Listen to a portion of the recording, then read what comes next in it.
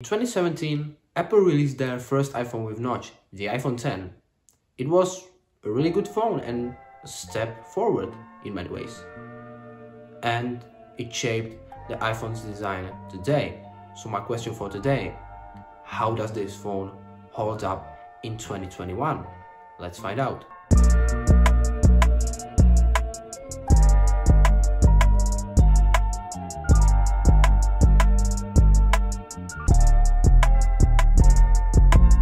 Apple didn't disappoint with the design of iPhone X. With the glass back with the minimalist Apple logo on the back, it truly feels premium.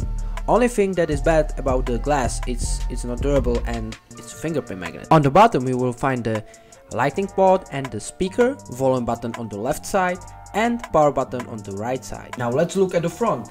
You will be greeted by 5.8 inches OLED screen with resolution of 1125 by 2436. It looks awesome.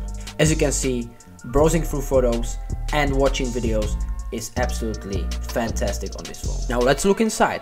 The 3GB of RAM and A11 Bionic make this phone surprisingly usable, and it's fast enough for day-to-day use. What is also decent are photos and videos produced by this camera. I'm truly impressed because this is a 4-year-old phone.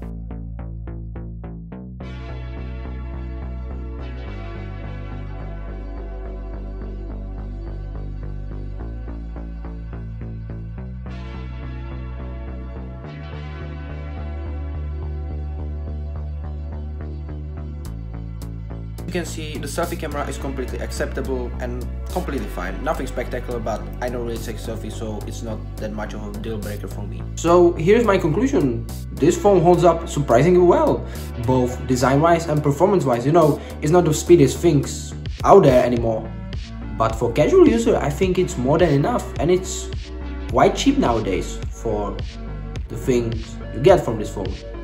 So anyway, thank you for watching. Leave a thumbs up, consider subscribing, and for now, bye!